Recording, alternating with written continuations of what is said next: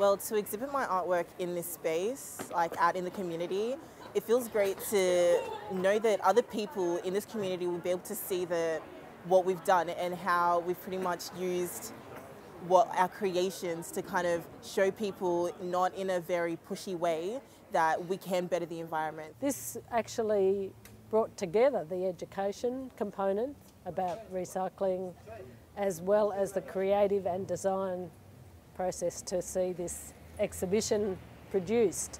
My son started about 8 weeks ago, a little bit hesitant, but over the 8 weeks he's become very encouraged and creative, and he loved being involved. Yep, we've seen some significant outcomes with young people, particularly young males with social and communication deficits, who've come and been a part of this project and discovered new skills, new awarenesses, and the capacity to engage with others in a community project. Some of them were here tonight. It was great.